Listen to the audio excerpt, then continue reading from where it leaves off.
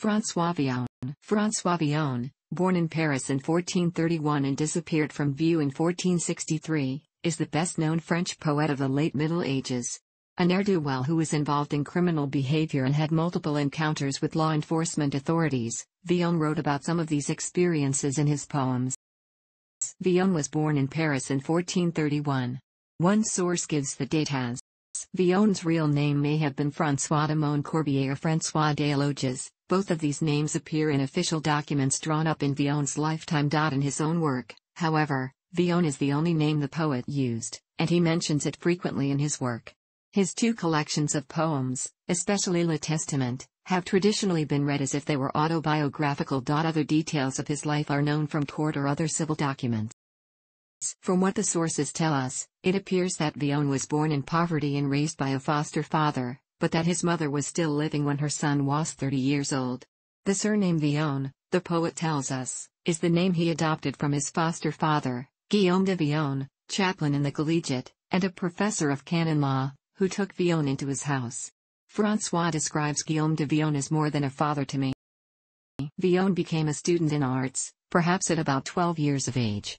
He received a bachelor's degree from the University of Paris in 1449 and a master's degree in 1452. Between this year and 1455, nothing is known of his activities. According to the Encyclopaedia Britannica 11th edition, attempts have been made, in the usual fashion of conjectural biography, to fill up the gap with what a young graduate of Bohemian tendencies would, could, or might have done, but they are mainly futile. On June 5, 1455, the first major recorded incident of his life occurred. In the company of a priest named Giles and a girl named Isabeau, he met, in the Rue Saint-Jacques, a Breton, Jean Le Hardy, a master of arts, who was also with a priest, Philippe Chermoy. A scuffle broke out, daggers were drawn and Sermais, who was accused of having threatened and attacked Villon and drawn the first blood, not only received a dagger thrust in return, but a blow from a stone, which struck him down. He died of his wounds. Villon fled, and was sentenced to banishment, a sentence which was remitted in January 1456 by a pardon from King Charles VII after he received the second of two petitions which made the claim that Sermais had forgiven Villon before he died. Two different versions of the formal pardon exist. In one, the culprit is identified as François des Loges, autrement dit Villon, in the other as François de Montcorbier. He is also said to have named himself to the barber surgeon who dressed his wounds as Michel Mouton. The documents of this affair at least confirm the date of his birth, by presenting him as 26 years old or thereabouts. Around Christmas 1456, the chapel of the Collège de Navarre was broken open and 500 gold crowns stolen. Villon was involved in the robbery, and many scholars believe that he fled from Paris soon afterward and that this is when he composed what is now known as the Petit Testament or Lice.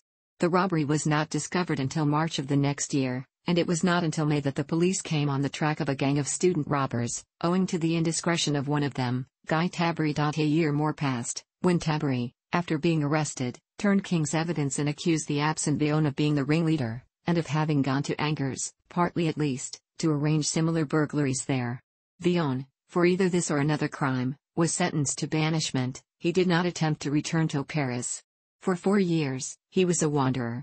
He may have been, as his friends Renier de Montigny and Colin de Cailloux were, a member of a wandering gang of thieves.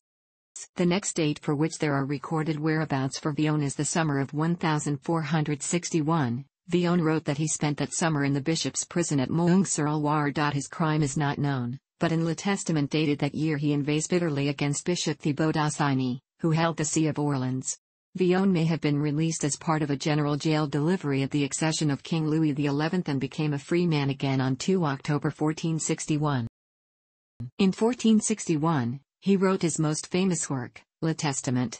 In the autumn of 1462, he was once more living in the cloisters of Saint Benoît, and in November, he was imprisoned for theft in the fortress that stood at what is now Place du Châtelet in Paris. In default of evidence, the old charge of burgling the College of Navarre was revived, and no royal pardon arrived to counter the demand for restitution. Bail was accepted, however. Villon fell promptly into a street quarrel. He was arrested, tortured and condemned to be hanged, but the sentence was commuted to banishment by the Parlement on January 5, 1463. Villon's fate after January 1463 is unknown. Rabelais retells two stories about him which are usually dismissed as without any basis in fact. Anthony Bonner speculated the poet, as he left Paris, was broken in health and spirit. Bonner writes further. Villon was a great innovator in terms of the themes of poetry and, through these themes, a great renovator of the forms. He understood perfectly the medieval courtly ideal, but he often chose to write against the grain, reversing the values and celebrating the low lives destined for the gallows, falling happily into parody or lewd jokes, and constantly innovating in his diction and vocabulary. A few minor poems make extensive use of Parisian thieves' slang. Still, Villon's verse is mostly about his own life, a record of poverty, trouble, and trial which was certainly shared by his poem's intended audience. In 1461, at the age of 30, Villon composed the longer work which came to be known as Le Grand Testament. This has generally been judged Villon's greatest work, and there is evidence in the work itself that Villon felt the same. Besides Le Lys and Le Grand Testament, surviving works of Villon include 16 shorter poems, varying from the serious to the light-hearted, and 11 poems in thieves' jargon which were attributed to Villon from a very early time, but which many scholars now believe to be the work of other poets imitating Villon. Villon's poems are sprinkled with mysteries and hidden jokes. They are peppered with the slang of the time and the underworld subculture in which Villon moved, replete with private jokes, and full of the names of real people from medieval Paris. A new English translation by David Georgie came out in 2013. The book also includes Villon's French, printed across from the English, and notes in the back provide a wealth of information about the poems and about medieval Paris. More than any translation, Georges emphasizes Villon's famous gallows humor, his wordplay, jokes, and puns. For the complete works, another option is Barbara Sargent Bower's very literal translation, which also includes 11 poems long attributed to Villon but possibly the work of a medieval imitator. A translation by the American poet Galway Kinnell contains most of Villon's works but lacks the shorter poems. Peter Dale's ingenious verse translation follows the poet's rhyme scheme faithfully, though the necessity of finding rhymes requires him to frequently stray from literal faithfulness. Other fine translations include one by Anthony Bonner, published in 1960, and another by John Heron Lepper, from 1926. One drawback common to these English older translations is that they are all based on old editions of Villon's texts, that is, the French text that they translate is a text established by scholars some 80 years ago. The refrain "Where are the snows of yesteryear?" is one of the most famous lines of translated poetry in the English-speaking world. It comes from the Ballad of Dead Ladies, Dante Gabriel Rossetti's translation of Villon's Ballade des Dames du Temps Jadis, where the line is, Mais où sont-elles neiges d'antan?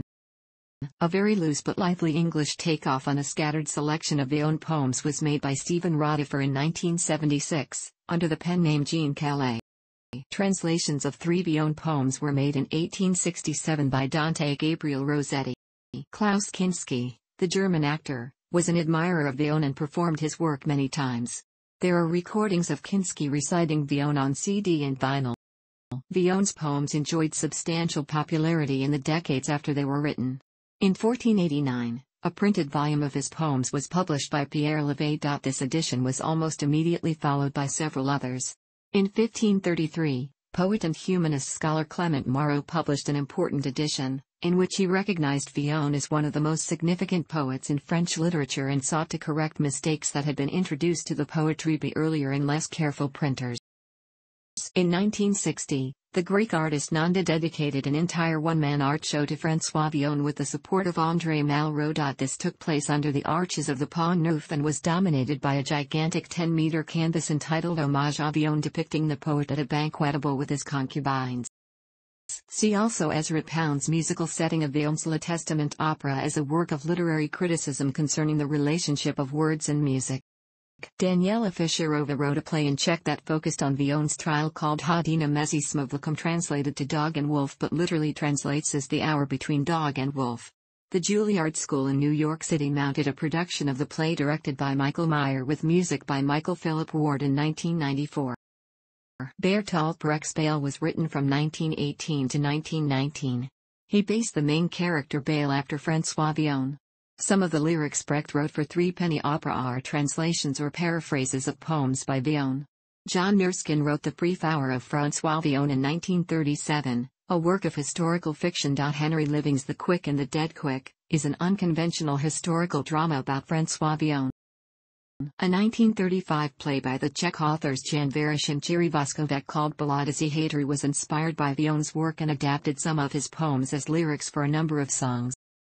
The Italian singer-songwriter Fabrizio De André composed the concept album Tutti Marimo a Stento, whose lyrics are inspired by the poetry of François Villon. The Russian bard-singer Bulat Okudzofa has a song called The Prayer of François Villon. For English translation of the song, go to https://soundcloud.com/mikatubenschlag/prayer, translated and performed by Mika Tubenschlag. Villon was an influence on American musician Bob Dylan. The German singer-songwriter Wolf Biermann wrote a ballad over Villon, Ballade auf den Deck de François Villon, in 1968, available on the Chaussee-Strasse 131 LP. The French singer-songwriter Georges Brassens has a song called Ballade des Dames du Temps Jadis, where he puts Villon's poem into music. Claude Debussy composed the Trois Ballades de François Villon, published in 1910, based on Villon's poetry. The Swiss composer Frank Martin's Poème de la Mort, for the unusual combination of 3 tenors and 3 electric guitars, is based on 3 Villon poems. The British modern jazz group, the Don Rendell, Ian Carr Quintet, included a track La Neige d'Antan on their album Phase 3. The French singer-songwriter Léo Ferré put Ballade des Penjus to music in his album La Violence et la Nuit. French black metal band Peste Noire adapted the song into a black metal version entitled Ballade contre les ennemis de la France for their album, Ballade contre l'ennemi Franqueur. You're like a Villonian singing nun is a line in the song Jonesy Boy from Cass McCombs's album Catacombs. Vagrancy and being an outlaw are running themes in McCombs' work. Ballade de Mercy is sung authentically in medieval French by neo-medieval German band Corvus Corax.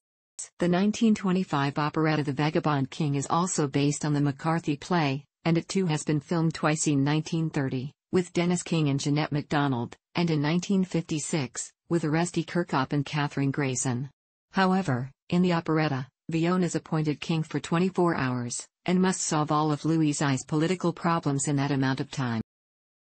Ezra Pound included passages from Le Testament in the libretto of his opera of the same name, to demonstrate radical changes in the relationship of words and music under Villon's pen, changes that Pound believed profoundly influenced English poetry. Pound composed the original score in London between 1920 and 1921, with the help of pianist Agnes Bedford. It then underwent a succession of revisions to better document the rhythmic relationships between words and music. These included a concert version for the Salle Pleyel in Paris in 1926, a rhythmically complicated score edited by George Antheil in 1923, a hybrid version of these earlier scores for broadcast by the BBC in 1931, and a final version, fully edited by Pound, in 1933. The 1923 Pound/Antheil version was premiered in 1971 by the San Francisco Opera Western Opera Theater, conducted and recorded by Robert Hughes, with Philip Booth in the role of Villon. Portions of this LP have been re-released on Other Minds Audio CD Eco Scriptor Cantileni, the music of Ezra Pound. The opera was first published in March 2008. In Richard Strauss' opera Der Rosenkavalier, at the end of Act 1 the Marcia Lind sings, Such der Denschnee vom Vergangenen Jahr, an allusion to the refrain from the Ballade des Dames du Temps Jadis. In 1901, the playwright and Irish MP Justin Huntley McCarthy wrote a novel, If I Were King, imagining a swashbuckling Villon matching wits with Louis XI, climaxing with Villon finding love in Louis' court and saving Paris from the Duke of Burgundy when Louis makes him Constable of France for a week. Though largely fictitious, this proved to be a long-running success for the actor Sir George Alexander, on a perennial on stage and screen for the next several decades. Truman Capote's novel In Cold Blood uses the first 4 lines of Villon's Ballade des Penjus as an epigraph. The preface of Hunter S. Thompson's book uses a rather loose translation of Villon's Ballade du Concours de Blois. In my own country I am in a far-off land / I am strong but have no force or power / I win all yet remain a loser / at break of day I say good night / when I lie down I have a great fear / of falling. In a short story by Robert Louis Stevenson, A Lodging for the Night, Francis Villon, searching for shelter on a freezing winter night, knocks randomly at the door of an old nobleman. Invited in, they talk long into the night. Villon openly admits to being a thief and a scoundrel, but argues that the chivalric values upheld by the old man are no better. The story appears in the collection New Arabian Nights. In Ryunosuke Akutagawa's The Life of a Stupid Man, published in 1927 after his suicide, Akutagawa mentions being truly moved by Villon's work. He writes he found in that poet's many works the beautiful male and states he feels like he is waiting to be hanged like Villon, unable to keep fighting in life. In Osamu Dazai's Villon's wife, a young woman who is married to a dilettante comes to understand his destitute ways when she takes on the duty of paying off his debts. The ne'er-do-well is a womanizing writer who is unsuccessful. The setting is occupation period Japan. In Leo Parrot's Leonardo's Judas, Villon is revealed, in the postscript, as the true identity of Moncino, a character who has lost his memory. The line "I know it all, myself I do not know" is the refrain of some poetry recited by this character in Chapter 3. He is a minor character in Tim Power's The Stress of Her Regard, having lived into the 19th century through his association with the vampire Clamia of the novel. He is a major character in Mapamundi by Christopher Harris, which depicts Villon's life after his disappearance. In Catch-22, Joseph Heller's protagonist Yassarian laments the death of one of his bomber's flight crew, Snowden, with "Where are the Snowdens of yesteryear?" as well as in French, "Où sont les neiges d'antan?" In Antonio Scarmetta's novel, El Cartero de Neruda, Villon is mentioned as having been hanged for crimes much less serious than seducing the daughter of local bar owner. In Edward Rutherford's 2013 novel Paris, in Chapter 8 set in 1462, Villon is a regular in the Rising Sun Tavern, a gathering place for thieves and criminals, and reads 2 ballads from the Testament to the tavern's patrons. The manner of Villon's death is a central plot point in April in Paris, one of Ursula K. Le Guin's first published stories. He is referred to in John Steinbeck's novel Sweet Thursday, as a point of comparison for the roguish Joseph Valentine Sokolovsky. The Night in the City of Cherries or Waiting for François, on François Villon's life and form of a person's memories who knew the poetant whose name one can find in the lines of the Testament. Villon's poem Tado Tavernzetto Fia was translated into English by 19th-century poet William Ernest Henley as Villon's straight tip to all cross coves, and one of the attributed poems in thieves' slang is Villon's Good Night. Robert Lowell in his book Imitations, published translations, call it imitations because they attempt to retain the spirit of the originals rather than the letter, of 5 of Villon's poems: The Great Testament, Ballad for the Dead Ladies, The Old Lady's Lament for Her Youth, Villon's Prayer for His Mother, and Villon's Epitaph. Basil Bunting chose Villon as a model for his own life, and Villon was the first poem he allowed to be preserved. In 1914 the film The Oubliette features Murdoch McCory as Villon, Lon Chaney as Bertrand de Lopane, and Doc Crane as the King Louis XI. If I Were King was filmed as a straight drama twice, as a silent in 1920 with William Farnham as Villon and Fritz Leiber as Louis, and as a talkie in 1938 with Ronald Colman as François Villon and Basil Rathbone as Louis. In 1927, John Barrymore also starred as Villon in The Beloved Rogue, directed by Alan Crosland, opposite Conrad Veidt as Louis. Though not officially based on the McCarthy play, it draws on the same fictitious notions of relations between Villon and Louis. Errol Flynn played Villon in a short TV episode, entitled The Sword of Villon, directed by George Wagner. In a 1956 episode of Alfred Hitchcock Presents entitled The Better Bargain, a poetic hitman is inspired by Villon. Once, centuries ago, there was a French hoodlum called François Villon, he says. He was just like me, a no-good crook and a killer. But whenever he was in love, he'd turn into a poet. In a 1961 episode of Bonanza entitled The Frenchman, the title character believes he is the reincarnation of Villon. Early in the film The Petrified Forest, Betty Davis' character is reading a collection of Villon's poetry. Later she reads a few lines of Ballad for a Bridegroom to Leslie Howard's character, and in the final scene she again quotes Ballad for a Bridegroom. In the film, she pronounces François Villon as Francis Villon, and the Leslie Howard character corrects her, saying the double L is silent, as it approximately is in modern French. Villon's inkwell is an artifact in the sci-fi television series Warehouse 13. The ink from the inkwell creates a portable black hole through which items can be passed when it is poured on a solid surface. During the television series Downton Abbey's Christmas special, the Dowager Countess uses the line Mais où sont les neiges d'antan, to refer to Lord Hepworth's father whom she met in the late 1860s. In the film Himizu, the main characters quote his ballad several times when they are in miserable situations. In the role-playing game, by White Wolf Incorporated, Villon is portrayed as the vampire prince of Paris. In the comic Dylan Dog, Episode Totentans published in Dylan Dog Gigante No. 1. Ballade dei Penguins appears in Italian as Ballata degli Impiccati, translated by Dylan Dog's creator Tiziano Sclavi. Thanks for watching. Don't forget like the video and don't forget to subscribe.